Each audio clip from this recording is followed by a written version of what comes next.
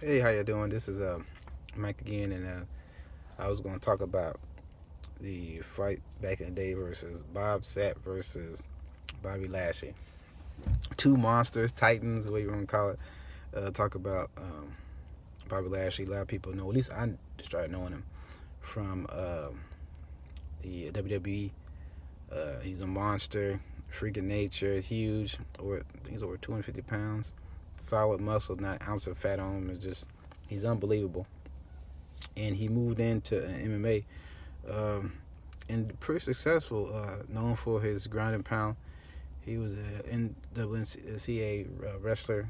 Can't remember what university he went to, and that's mostly his game is wrestling, conditioning, his power, and hand is okay. A little average, below average, but it still need to watch out for his power. But he's known for his wrestling, his conditioning, and his ground and pound. That's what he's known for. Bob Sapp, monster.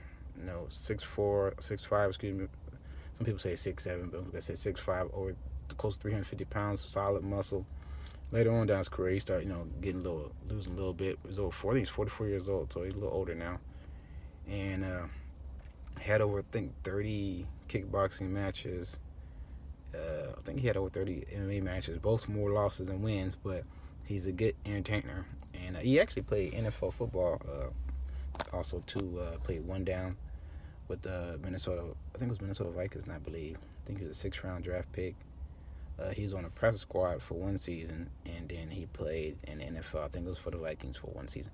But played in one game. He dealt with a lot of injuries, stuff like that. That comes with sports. And great athlete. He thinks he was a guard too, if I'm not mistaken, in the NFL.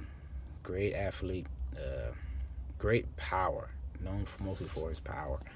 And but like I said, he had more losses than wins.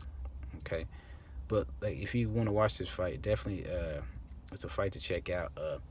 They was added. Well, right off the back, Bobby Lashley took him down. And Bob Sapp rushed him like he was about to go hand to hand with him, toe to toe. But as you can see, Bobby Lashley took him down right off the back, ground him and pound him pretty much the entire fight till he tapped.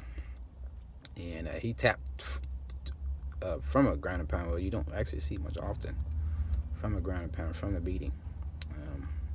Usually people tap out from a submission or injury, but it's rare when you see someone tap out just from a beating. So that's what happened. It was a fight, still a fight to see. Definitely, I would recommend checking it out if you have time. Check it out. Bob Sapp versus Bobby Lashley, two monsters. Check it out. You should check me out at michaelpeoples.com, Facebook, or check me on Facebook at Mr. Michael Peoples. Check me out, and y'all have a good one.